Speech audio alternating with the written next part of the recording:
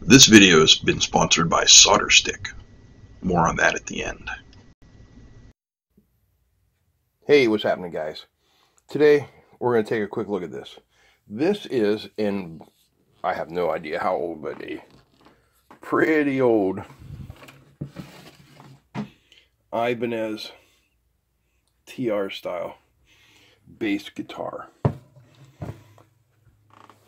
Belongs to a friend of mine, Banana, and this is like a barn find. And it did not have any potentiometers in it. So he asked me if I could wire this up for him, and I did. And that's what I want to talk to you guys about today, is the simple wiring that goes into musical instruments like guitars and basses. For instance, if you look here, you'll see this one has 3 knobs. These 2 are the volume knobs for the neck and the bridge pickups, and then it has a single tone control. And if I flip it over here and take you down here, you can get a look at the wiring. So we have the output jack right over here. That's what plugs into the amplifier. Comes in with this red wire. This is actually a coaxial wire to our tone control right here. And then we have 2 pickups for our volume controls there. And I'm going to show you how these things are wired and how this kind of stuff works. Okay, so here is like a basic block diagram. We have the first pickup, has a ground lead and a signal. I'll mark these ground, signal. We have the second pickup, which also has a ground and a signal. We have volume 1 for pickup 1, volume 2 for pickup 2, a tone control, a capacitor, and our output jack. Now, there's one thing in here I didn't draw, and that is the bridge. The bridge is the metal plate where all of the strings ends attached, something kind of like this. There's a place for there's a hole here in each one. The strings come through here and go through the holes. Well, coming out of that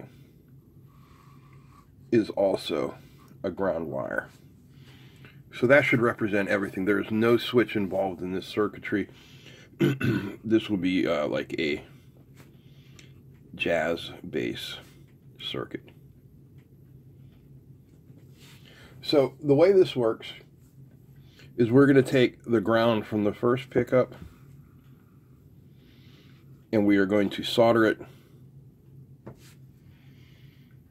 to the actual body of the potentiometer. We will do the same thing with this one. Okay? Now, our hot leads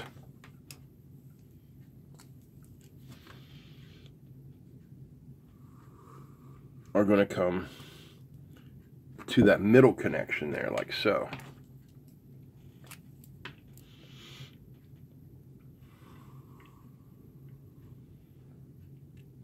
Just like that. So each pickup is connected, grounded to the body of the potentiometer, and the hot goes to the middle. That is the wiper. That is your adjustable one, okay? So then on this one, this outside leg here, we are also going to ground these to the body of the pickup. So now we have each one of these connected and grounded together. So we have one more. And each of these is just going to come out. I think I have any more colors. Yeah, it's going to come out like this. We're going to come off of this pin down to here to this pin. And then off of this pin, we're going to come down here to the center pin of our tone control. This one here is not going to be connected. So you see we have the signal coming from the pickup, either one, and then it travels down to the tone control. Now, from the tone control, we have this capacitor. And this is where we're going to get into all of the mathematics and the subjective, what does it sound like to you? But basically what we're going to do is we are going to solder one side of the capacitor, just like that, to the potentiometer. And one side is going to get soldered to this leg here. And finally, our signal is going to come out of this center leg. Remember, we followed the signal from the pickups through the volumes, through the tone, and it's going to come right down there to the signal lead off of the output jack. Now we're also left with this ground here. You just solder it up there to that pot just like that. It's important that's there. You'll get a lot of hum if not. So what are we doing? Why does this work? How does this work? Well, basically all we're doing for volume controls is we're determining a proportion of the signal to be sent to ground. That's it. We're sending some of the signal to ground. We're letting a little bit come through. That's what your volume knobs do. Now, with your tone knob, it becomes a little bit more interesting. So, all right, let me label these. Volume neck, volume bridge, and tone, we'll call it overall. So what value of capacitor do you put in there? That becomes an important question. Well, let's talk about what that capacitor does, and we'll be able to better answer that question. But just to start things out kind of simply, the most common you're going to find are 0.22 microfarad and 0.47 microfarad. And you may be asking yourself, why? Well, because the value of this, and we can find that frequency, it is, the capacitive frequency is equal to 1 over 2 pi RC. Well, now we look here and say, what? RC? RC, yes, RC. You're going to find RC just about everywhere in electronics. So what we're doing here is we are actually creating a little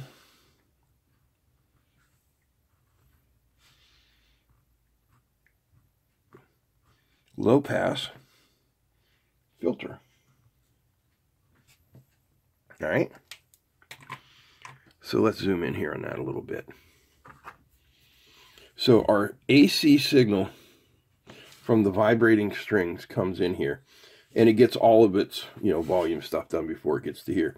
Now, when we reach the tone potentiometer, remember the potentiometer is simply a variable resistor. So we have our signal going through a resistor, and then some of it is being bled off to ground through this capacitor according to this formula with the R and the C. So what value are we using on the tone? Well, let's say, for instance, we're using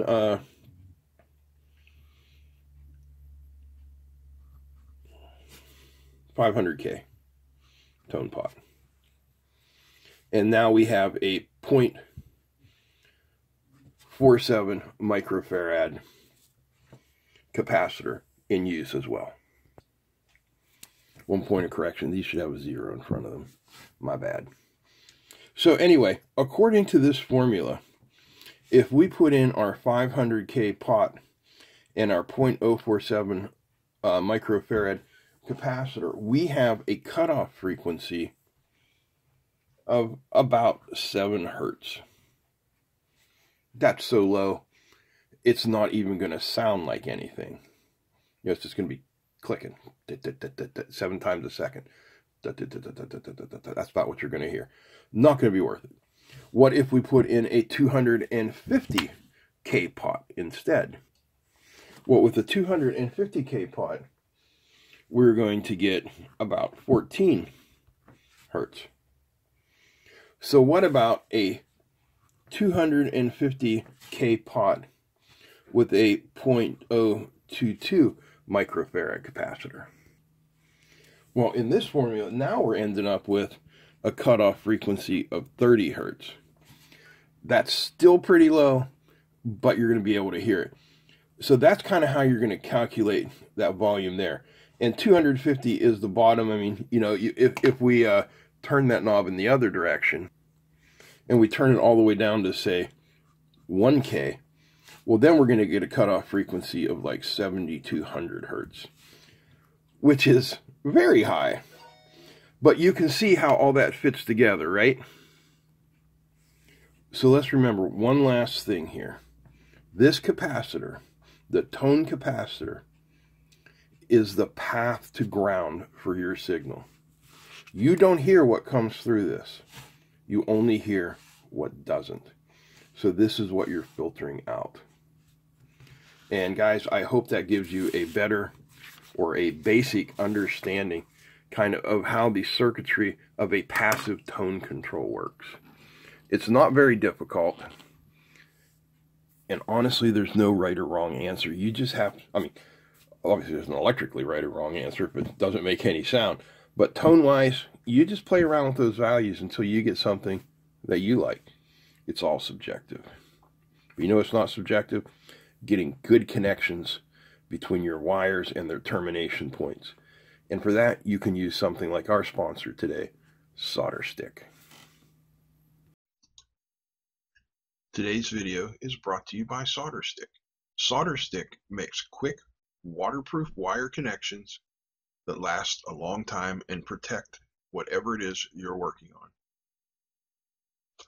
They sell different types of connectors, everything from T-tap connectors, which allow you to put a splice into the middle of a wire without having to cut the wire or remove any insulation,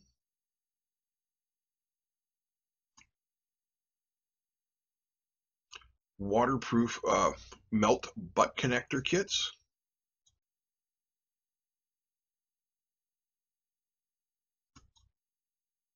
spade connector kits, which if you work on cars or boats, you know how useful they will be. And the same goes for ring connectors.